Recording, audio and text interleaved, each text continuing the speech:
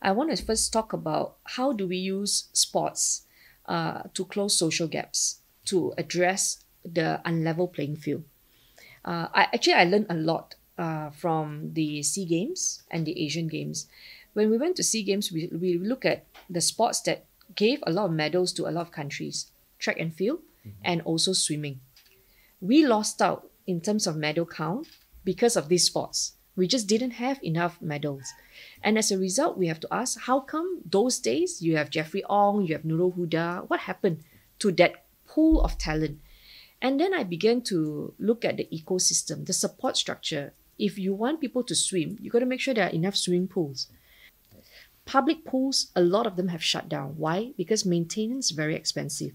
And so now we are exploring. That's my next step, to talk to TMB.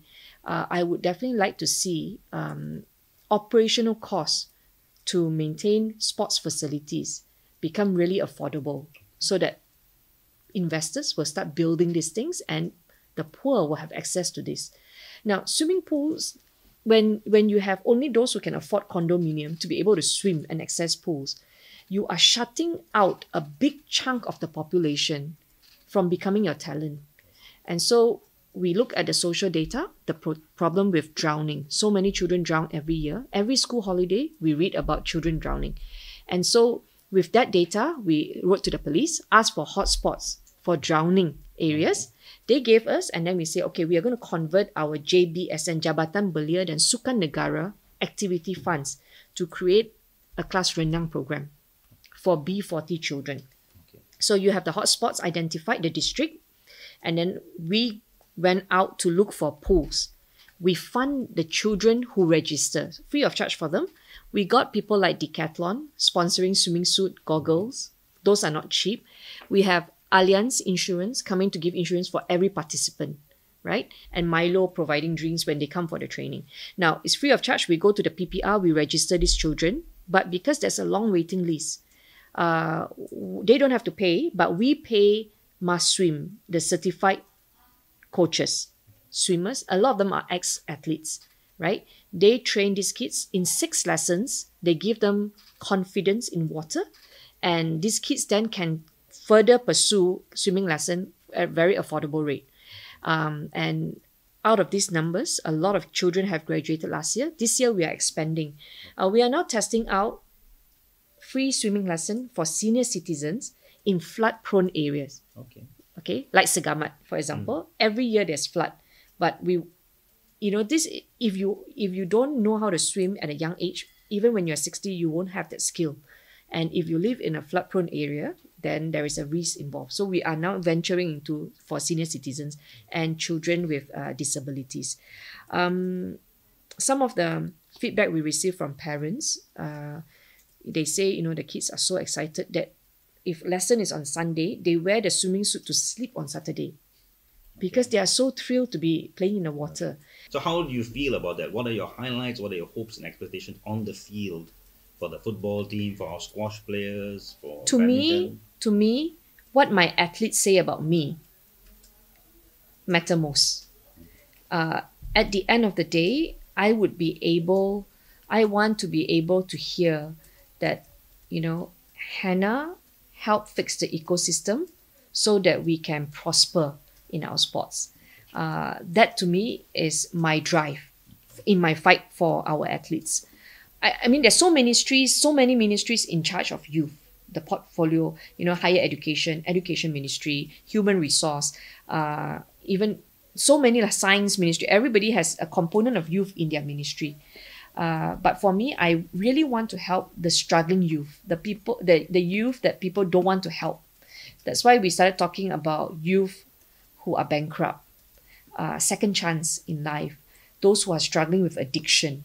These are all the intervention that we are now planning this year to look at how we can help them turn over a new leaf. Because I feel if I help those who are affected, then they become productive. And then, that can be translated into dollar and cents in how they can contribute back to Malaysia. Yeah.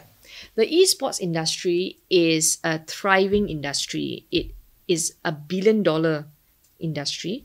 And I had to remove my own ignorance when I met the boys at Asian Games, and the routine that they had to go through, sleep early, eat well, train, and then they have mental coach, is so strict. And people assume that these boys are just playing computer games, right? But they don't understand that there's a whole fitness regime placed on them. I met some of the athletes, and it's quite remarkable. A lot of the young people today see this as a career. There are so many new professions coming up for young people. If you speak to children today, they all want to be influencers. And parents don't understand it. They just don't get it. And they still want the traditional method of, you get a degree, make sure you're an engineer, lawyer, doctor, an accountant. But the young people today don't think like that. So for me, representing the voice of the young, I just want for us to be able to catch up, to be able to adapt to the change in the global scene, right? And making sure Malaysians are not left behind, but at the same time, putting in safeguards. Like, we have the guidelines to ensure the esports is safe for children, that those who are suffering from addiction will get help. We have an agency called Impact looking into esports. Impact is also helping us look at programs for Rakan Muda. Esports has led to the creation of Rakan Digital in our 10 New Lifestyle. We also support athletes going to represent Malaysia, when they are going for training on that. But like I said, esports is a huge industry, which means you have many, many, many players and many, many, many athletes. We are not able to fund everybody. That is a challenge that I have in always determining who to support, which team to fund. Yeah. But I also know that esports has a lot of sponsorship. There's a lot of money flowing through this because there's a lot of, the audienceship is huge. Yeah.